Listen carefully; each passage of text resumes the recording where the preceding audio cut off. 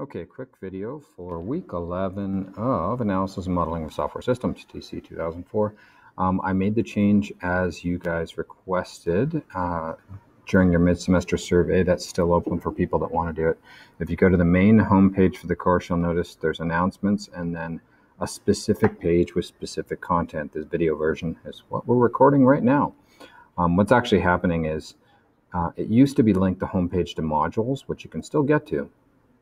So you can have the week-to-week breakdown. But now what I'm doing is I'm creating a page. So if you go to the pages link on the left, you'll see what this week's labeled front page is. If you click on View All Pages, you can see all of them if you want to. So in particular, I'm looking at week 11. So based on your feedback, I made this navigation change for you.